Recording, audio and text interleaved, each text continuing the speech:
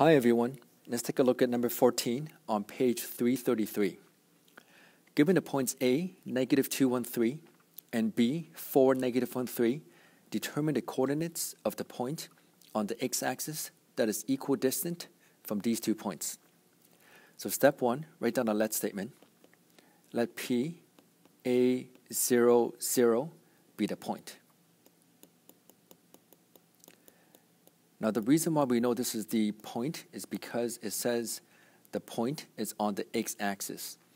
And if it's on the x-axis, then y and z must be 0. Now if you look at the second keyword behind this, it says equidistance.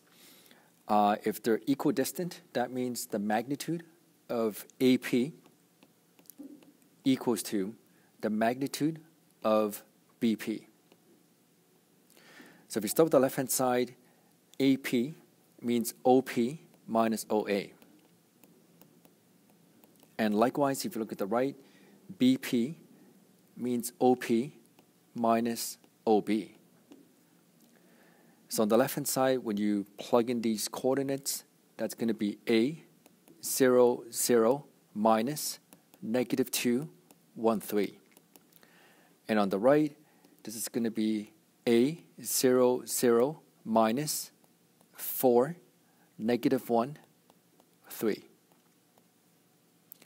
When you collect like terms, on the left-hand side, you get A plus 2, -1, and -3.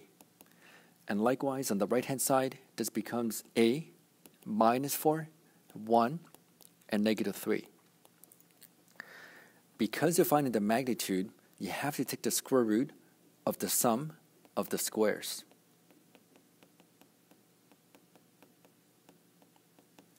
Likewise, the same thing on the right-hand side, you take the square root of the sum of the squares.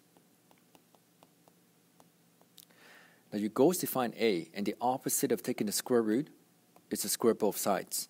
Again, just be mindful when you square both sides, you may get additional answers that may not work. But for this example, everything's going to work. On the left-hand side, when you expand this, the perfect square becomes A squared plus 4A plus 4. -1 squared is 1. -3 squared is going to be 9. On the right-hand side, the perfect square A minus 4 equals to A squared minus 8A plus 16. Again, 1 squared is 1. -3 squared is going to be 9.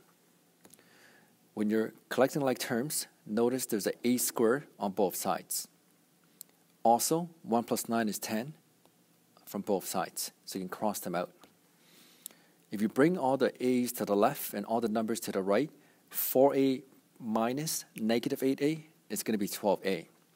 16 minus 4 is going to be 12.